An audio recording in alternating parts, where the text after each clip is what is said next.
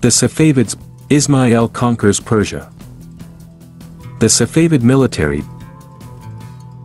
became a force to mass learned. From the Safavids' defeat at Calderon, he adopted the use of artillery with his military forces. He expanded the Safavid Empire up to the Caucasus Mountains, northeast of Turkey, and brought Christians under Safavid rule. Thomas laid the groundwork for the Golden Age of the Safavids. A Safavid Golden Age. Shah Abbas, or Abbas the Great, took the throne in 1587.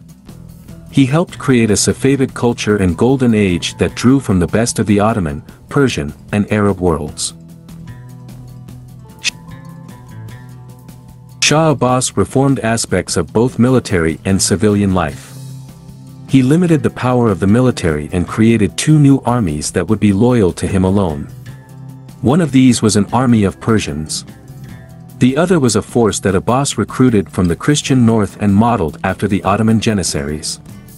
He equipped both of these armies with modern artillery. Abbas also reformed his government. He punished corruption severely and promoted only officials who proved their competence and loyalty. He hired foreigners from neighboring countries to fill positions in the government. To convince European merchants that his empire was tolerant of other religions, Abbas brought members of Christian religious orders into the empire. As a result, Europeans moved into the land. Then industry, trade, and art exchanges grew between the empire and European nations. A new capital. The Shah built a new capital at Esfahan. With a design that covered 4.5 miles, the city was considered one of the most beautiful in the world. It was a showplace for the many artisans, both foreign and Safavid, who worked on the buildings and the objects in them. For example, 300 Chinese potters produced glazed building tiles for the buildings in the city, and Armenians wove carpets. Artworks. Shah Abbas brought hundreds of Chinese artisans to Esfahan. Working with Safavid artists, they produced intricate metalwork, miniature paintings, calligraphy, glasswork, tile work, and pottery. This collaboration gave rise to artwork that blended Chinese and Persian ideas. These decorations beautified the many mosques, palaces, and marketplaces. The most important result of Western influence on the Safavids, however, may have been the demand for Persian carpets. This demand helped change carpet weaving from a local craft to a national industry. In the beginning, the carpets reflected traditional Persian themes.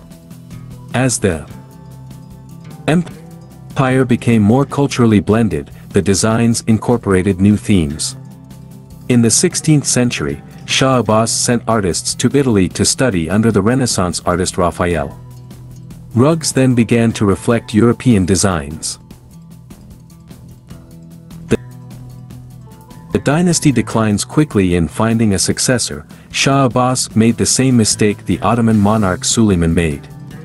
He killed or blinded his ablest sons. His incompetent grandson, Safi, succeeded Abbas.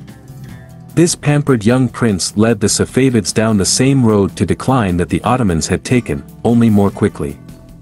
In 1736, however, Nadir Shah Afshar conquered land all the way to India and created an expanded empire. But Nadir Shah was so cruel that one of his own troops assassinated him. With Nadir Shah's death in 1747, the Safavid Empire fell apart. At the same time that the Safavids flourished, cultural blending and conquest led to the growth of a new empire in India. Patterns of cultural blending. Each time a culture interacts with another, it is exposed to ideas, technologies, foods, and ways of life not exactly like its own. Continental crossroads, trade routes, ports, and the borders of countries are places where cultural blending commonly begins. Societies that are able to benefit from cultural blending are those that are open to new ways and are willing to adapt and change. The blended ideas spread throughout the culture and produce a new pattern of behavior. Cultural blending has several basic causes. Causes of cultural blending. Cultural change is most often prompted by one or more of the following four activities: migration, pursuit of religious freedom or conversion, trade, conquest. The blending that contributed to the culture of the Ottomans, which you just read about in section 1, depended on some of these activities. Surrounded by the peoples of Byzantium, the Turks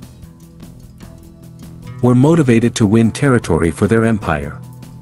The Ottoman Empire's location on a major trading route created many opportunities for contact with different cultures. Suleiman's interest in learning and culture prompted him to bring the best foreign artists and scholars to his court. They brought new ideas about art, literature, and learning to the empire.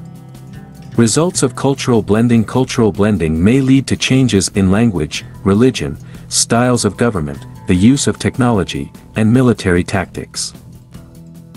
These changes often reflect unique aspects of several cultures.